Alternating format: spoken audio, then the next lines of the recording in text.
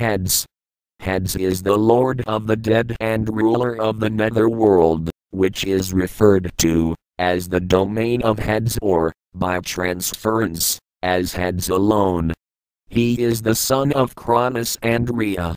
When the three sons of Cronus divided the world among each other, Hades was given the underworld, while his brothers Zeus and Poseidon took the upper world and the sea respectively. For a while Hades ruled the underworld together with Persephone, whom he had abducted from the upper world, but Zeus ordered him to release Persephone back into the care of her mother Demeter. However, before she left he gave her a pomegranate, and when she ate of it, it bound her to the underworld forever.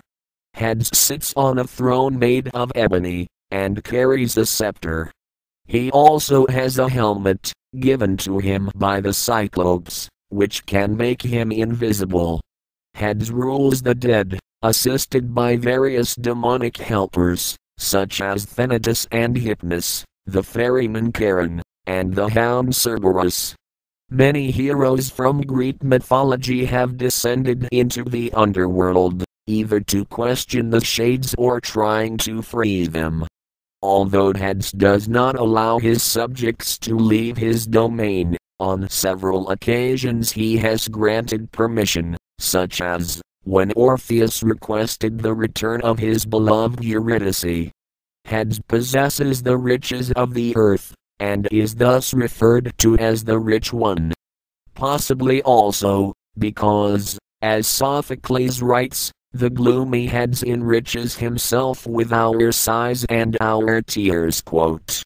Of all the gods, Hades is the one who is liked the least, and even the gods themselves have an aversion of him.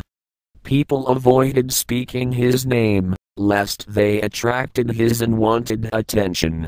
With their faces averted they sacrificed black sheep, whose blood they let drip into pits, and when they prayed to him, they would bang their hands on the ground.